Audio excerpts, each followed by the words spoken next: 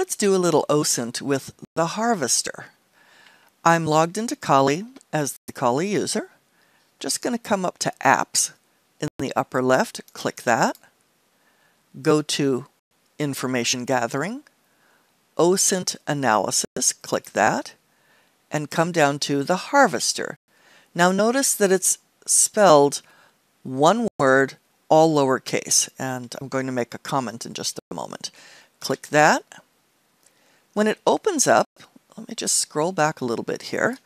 It opens to the new version, which has a capital H. Don't forget that in Linux, everything is case sensitive.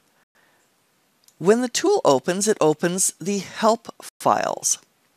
We can see the basic user, the harvester, and then one thing you have to put in at least is tac small d and then the name of the domain, such as eccouncil.org.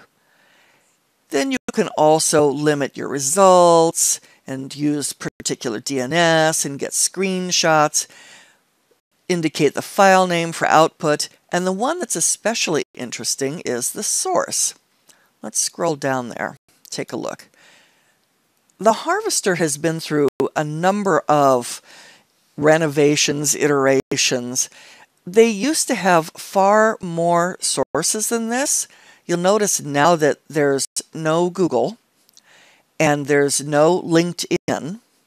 It will look for LinkedIn links, but it won't go to LinkedIn per se. But it does have VirusTotal and Yahoo and DuckDuckGo and Hacker Target and Baidu and a bunch of others. We're just going to do a simple search on ECCouncil.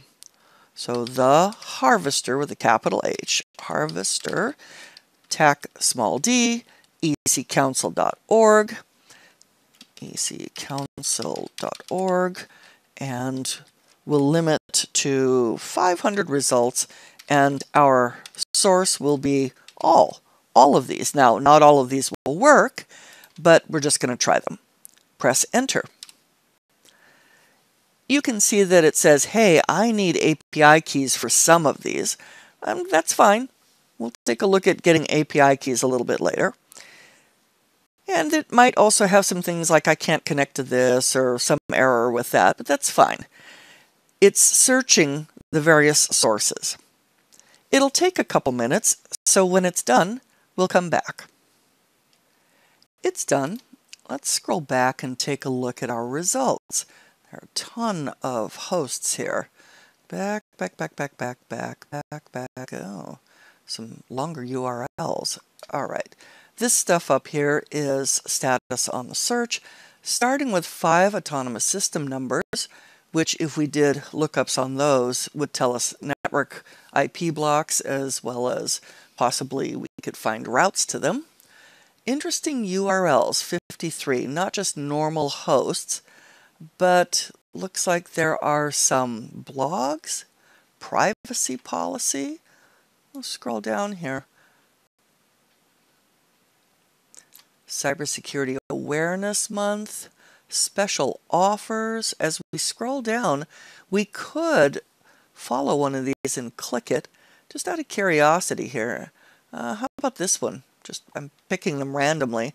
I'm just going to right-click this highlighted or this underlined one, and I'm just going to open the link. Should open Firefox to it. coderedmarketing.eccouncil.org. Hard to tell if this is a host or a subdomain. Probably a host of eccouncil.org would be my guess. I wonder if it is well secured or not. That would be interesting. Has some little pop-ups and it's trying to sell us some stuff. Let's go back to our results. Go down farther. Well, some of these are pretty lengthy. I wonder, how about this one? Let me just try to open this one. Another one of those. Okay. Continuing on down here. What's this? Something Facebook.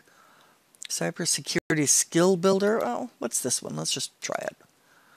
Okay, yet another. Continuing on.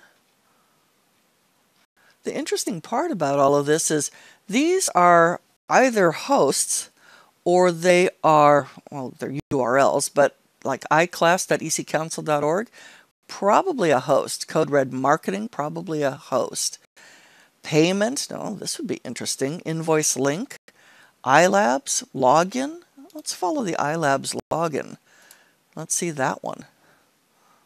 Okay, oh, here's where we could try a little SQL injection, huh? Okay, let's go back. What about this payment.ecouncil.org? That might be interesting. Right-click this one. Let's go to this one. Invoice link. Huh. Invoice payment app.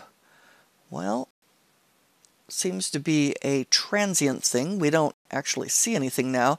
Can we just right-click this and look at the page source? Is there anything? Oh, no, nothing. There's nothing to this page. All right. Continuing on. So there's a ton of stuff. Wow, look at this gigantic thing. As I mouse over this whole line, all these lines, 5, 6 lines, 7 lines. Right-click this one. What's this? Okay, whatever. URL 7581. I wonder if that was dynamically built. Right-click. Let's just, can't even choose the page source. Oh, is this like a 1 pixel? Mouse over, I don't see anything. Inspect. No, not much to this. Okay, well, that was kind of disappointing. That was old.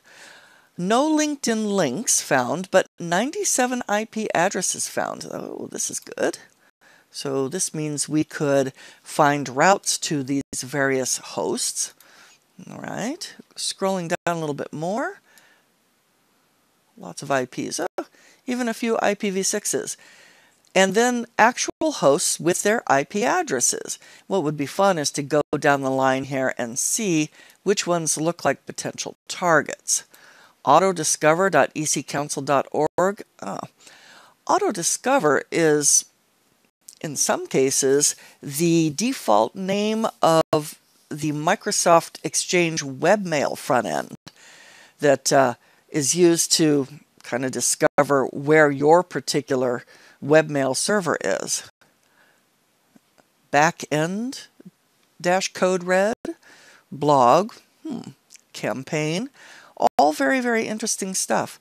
Checkout.ecouncil.org, Well, this would be fun to just kind of take a look at some of these in greater detail. Some of these are beta tests.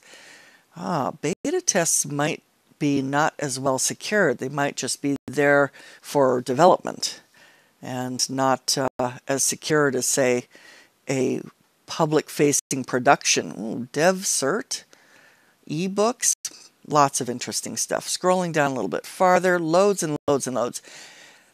It looks like the harvester for ecouncil.org gave us a ton of hosts with their IPs and URLs that looked different and autonomous system numbers. That's quite a bit of stuff. Okay, let's move on.